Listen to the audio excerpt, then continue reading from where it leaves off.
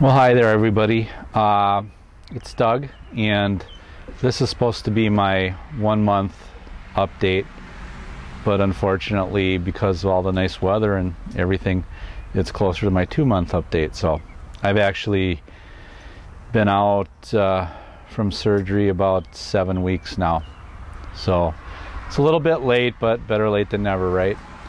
Anyhow, to date, I have lost 56.5 pounds since I started this whole thing in January, and doing really good. Tolerating food for the most part really well. Having a little problem with some of the meats like beef and hamburger. In fact, a couple nights ago I had my first taste of hamburger since surgery. I ate about a half of a cheeseburger patty, and it seemed to go real well, and about a half hour or so later I was near death. At least that's what I felt like. Probably came the closest to tossing my cookies since I had surgery. It just wasn't sitting well at all. So I either need to eat slower in that regard, or chew more or something, or maybe just wait a little longer before I try hamburger, because it just didn't sit well at all. And I've heard from other people that it doesn't go well either. So I'll just keep trying and see what happens. But otherwise, food's going real well, and water intake's going well too. So I'm really happy about that. A couple weekends ago, I photographed a wedding, and the bride had said to me, at the reception, make sure that you get some food and stuff. So I waited for everybody to go through the buffet line before I went through, and kind of sat back and watched people pile food on their plate, just heaped on. And of course, we've all been there, seen that before.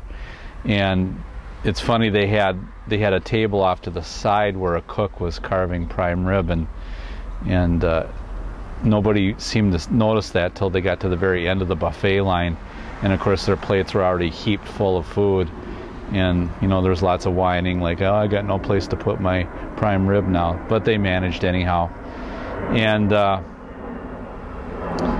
so I went through, and I had like 2 cubes of cantaloupe, 3 baby carrots, and then I got a slice of prime rib, and I ate about a quarter of the piece of prime rib, and then the carrots and the melon, and I was full. But again, the prime rib didn't sit real well. In fact, the last piece I was chewing, I must have chewed it for like what seemed like 10 minutes before I realized that it's kind of stupid, because it's not going anywhere. I'm not going to swallow this. I'm full. So I ended up going to the bathroom and just spitting it out in the trash can. But I still have to learn, even though I know I have to take a lot smaller amounts, it's still smaller than what I think. So it's a learning process, definitely. On another note, I've been doing a lot of work in the yard, some gardening and stuff, and it's just by the way, just in case you people around the country or around the world, in fact, think that Minnesota is this frozen tundra. Well, the last couple days it's been in the low 90s. Today it's really nice, but yesterday it was really humid, so it's just gorgeous out.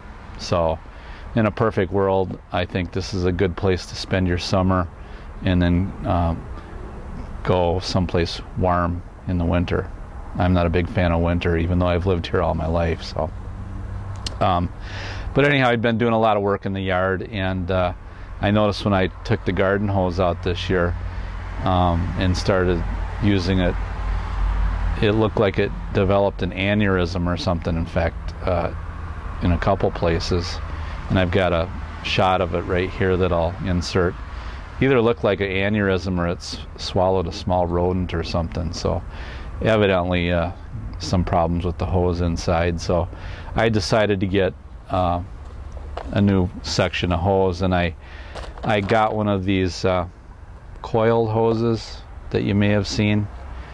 And you know, the idea is really good, that you know, you stretch it out and use it, and then it coils back into a smaller shape, and you know, less hose laying all around.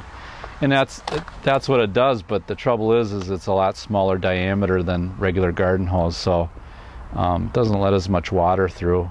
Like if I'm trying to sprinkle the yard, I mean, it doesn't work very well at all. So I'm stuck with 2 coils of this coiled garden hose that I'm not going to use. So I don't know.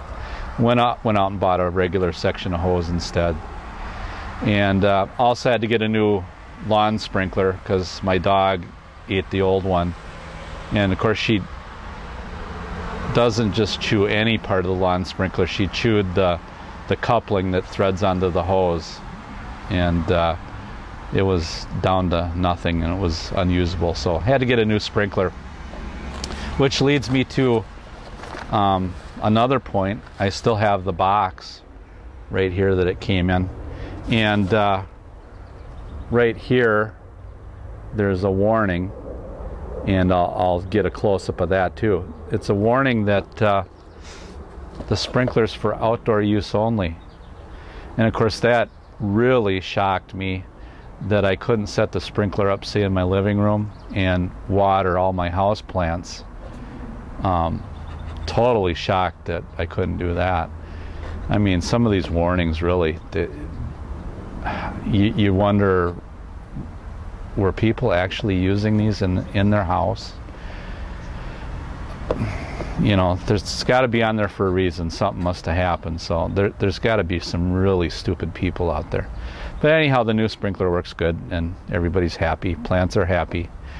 And my container upside down tomatoes are doing really well.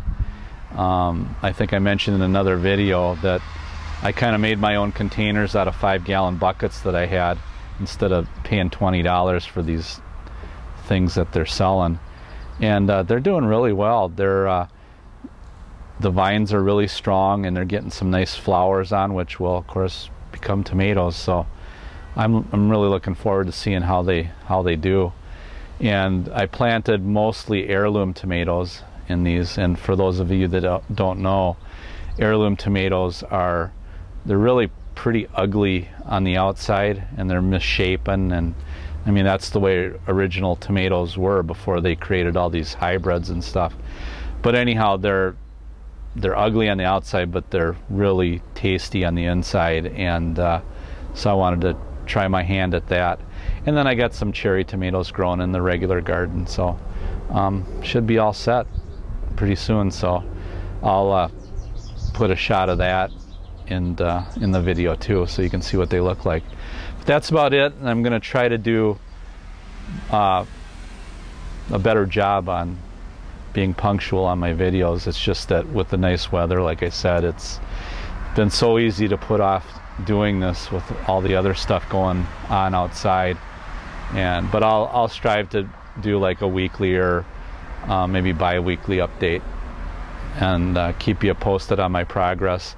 I should be at my goal, which is about 170, 180 by November, December of this year. So right now I'm right on track. It doesn't seem like it's going all that fast, but really it's steady, and I'm losing inches, and really couldn't be happier. So if you have any questions, give me a holler, and we'll talk to you soon. See ya.